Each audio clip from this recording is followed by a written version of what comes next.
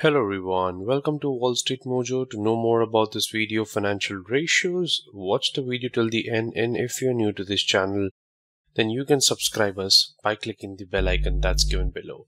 Welcome everyone, and welcome to the topic of financial ratios. Well, on a quick note, let me just give you what exactly we are going to learn. As you can see over here, we have a complete chart of, so you can see there's liquidity ratio, turnover ratio, operating profit, profitability ratio, business risk ratio, financial ratios, stability, coverage for the interest purpose. So this will be a short summary or a snapshot of what we are going to do today. All this are the head points or the head ratios, and below that are all the type of ratios under that particular head. Like, for example, liquidity has current, quick, absolute, and cash ratio, and so on and so forth. We are going to study for the rest.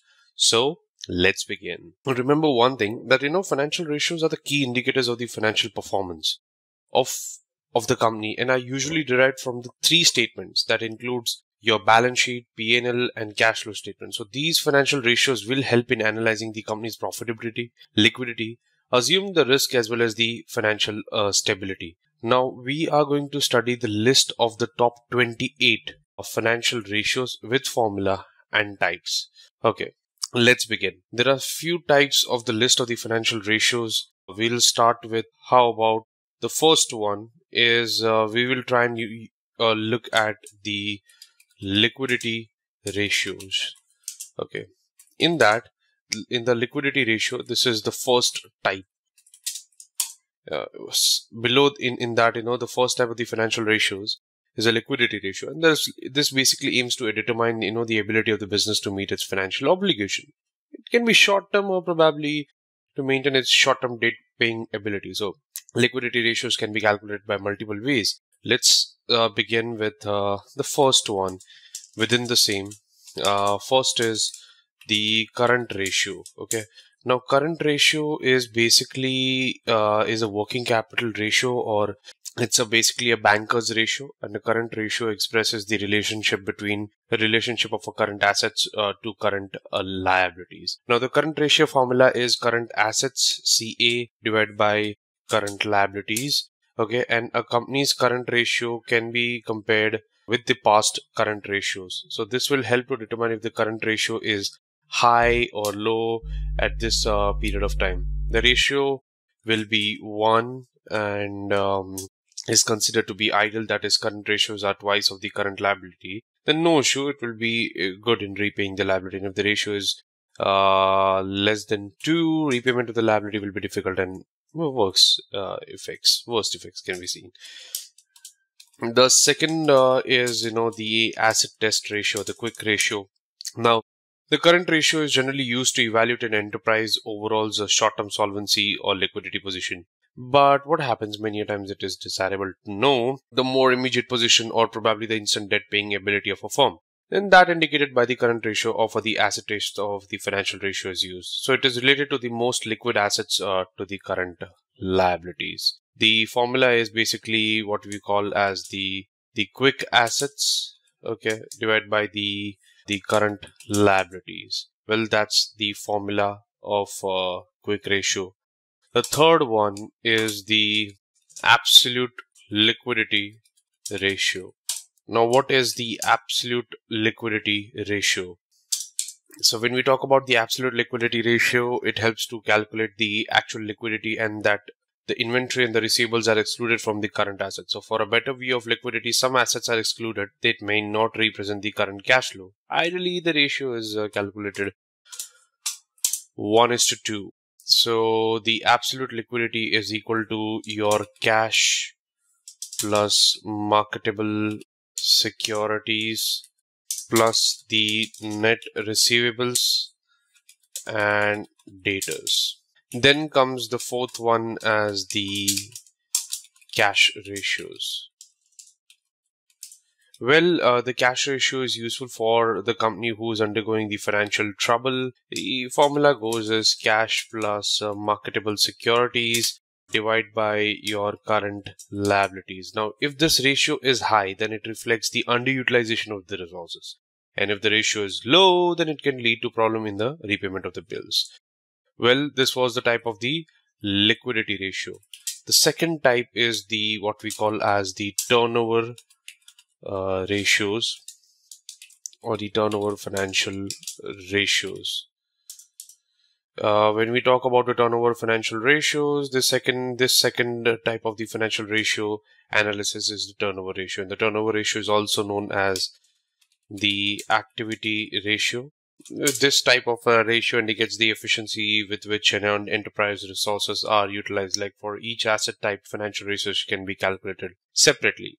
Okay, we will start with in the activity ratio, that is your turnover financial ratio. We'll start with the inventory turnover ratios.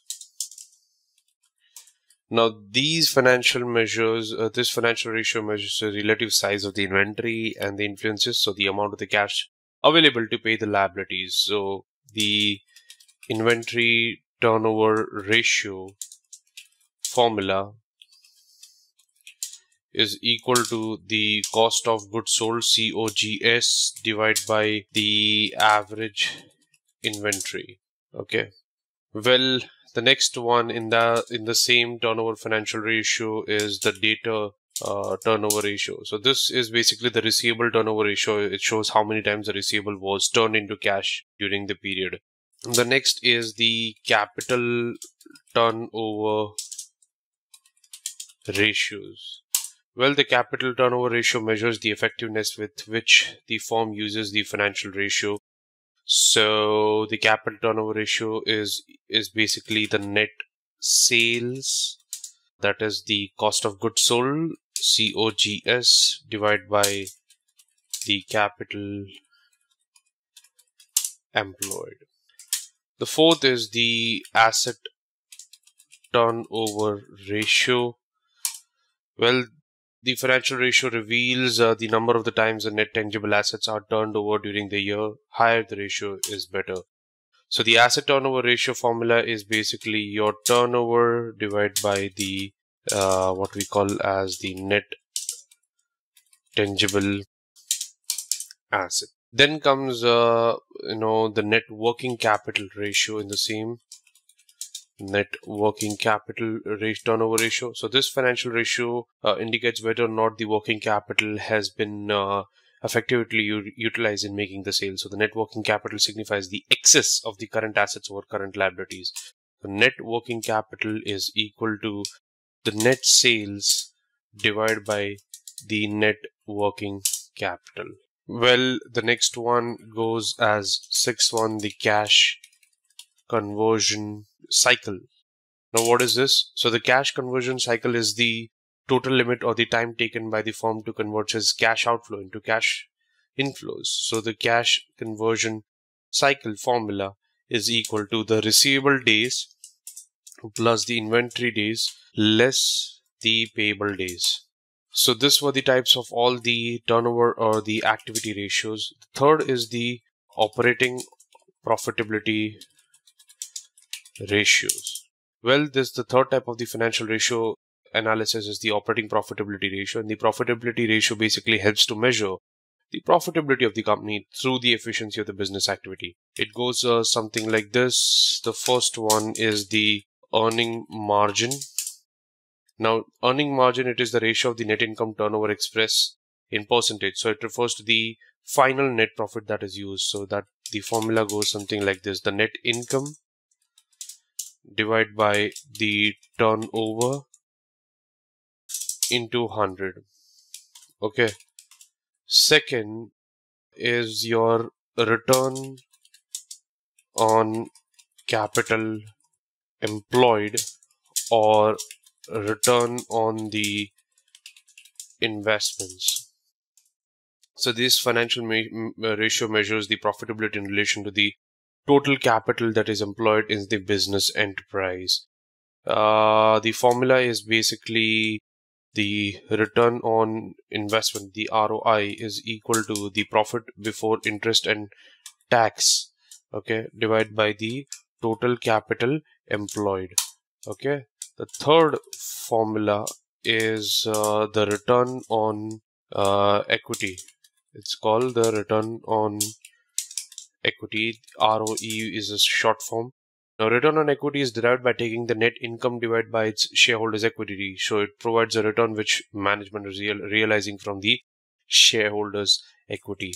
So the return on equity formula,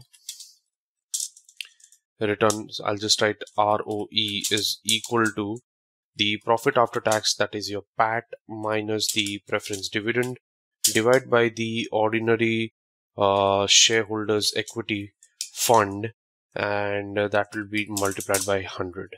The next one is your EPS, which is also known as earning per share. EPS is derived by dividing the profit of the company by the total number of shares outstanding. It means, the EPS is equal to your earning after tax less the preference dividend divided by the number of ordinary shares. So the investor uses all the above ratios before investing and makes the maximum profit and analyzes the risk. Though the ratio, it is easy for him to compare and predict the future growth of the company. It also simplifies the financial statement. Well, let's go for the fifth one. That is, before we go next, we have another type, that is fourth one, the business risk ratios. Now, what is the business risk? See, this is the fourth type of the financial ratio analysis and is the business risk ratio. So here we measure how sensitive is the company's earning with respect to its fixed costs as well as the assumed debt on the balance sheet. Well, in that, the first one that we have is the operating leverage. So the operating leverage is basically the percentage change in the operating profit relative to its sales. So it measures how sensitive the operating income is to basically the change in the revenues. Now, greater the use of the fixed assets, greater will be the impact of the change in the sales in operating income. The formula goes something like this: is the operating OL leverage is equal to the percentage change in EBIT divided by the percentage change you can change in sales. The next is called the financial ratio.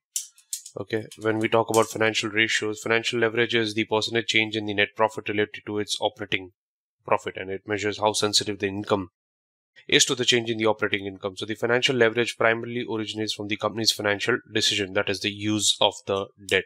So the financial leverage formula is equal to the percentage change in net income divided by the percentage change in EBIT. Okay. The next one is the total leverage. Now, the total leverage is the percentage change in the net profit relative to its sales. So the total leverage measures how sensitive the net income is to the change in the sales. So the total leverage formula goes something like this: is equal to the percentage change in net profit divided by the percentage change in sales. The next in our list, fifth one, is the financial risk ratio. Now, which kind of ratios are financial risk ratio? So this is the fifth type of the financial risk analysis in the financial risk ratio. And here we measure how leverage is the company and how it is placed with respect to its debt repayment. Some of the ratios are like the debt equity ratio, which measures, it's basically your long-term debt divided by the short-term funds, and it helps to measure the extent of the equity to repay its debt. So it is used for the long-term calculation. In that, the second one is the interest coverage ratio, one of the very important ratio that is used. Now, these financial signifies the ability of the firm to pay interest on the assumed debt. So the interest coverage formula is basically what we call as the EBITDA divided by the interest expense. Now, higher the interest coverage ratio implies greater the ability of the firm to pay its interest. And if the interest coverage is less than 1, then the EBITDA is not sufficient to pay off the interest, which implies finding other ways to arrange the funds. The next thing that we are going to discuss is the stability ratios. This is the sixth type. What kind of stability ratios are there? First is the fixed asset ratio. Now this ratio is used to know whether the company is having sufficient funds or not to meet the long-term business need, and the formula is the fixed assets divided by the capital employed. The ideal is 0.67. If the ratio is less than 1, then it can be used for purchase of fixed assets. The next type is in the same category is the ratio to current asset to fixed asset ratio. And now the formula for the ratio to current asset to fixed asset is current asset divided by the fixed asset ratio. And if the ratio basically increases, the profit increases, and that reflects the business is basically expanding. Let me quickly run you through some of the type of the coverage ratio. Now, the type of the coverage ratio that you can use is like fixed interest cover, fixed dividend cover. Okay, so those are the kind of the coverage ratios that can be used. Then you have the control financial ratios analysis, and it includes like capacity ratios, activity ratios, and efficiency ratio, which is basically your standard hours for the actual production divided by the actual hours. So I hope you guys have got a fantastic idea regarding this particular topic. If you have learned and enjoyed watching this video, please like, comment on this video, and subscribe to our channel for all the latest updates. Thank you once again, everyone.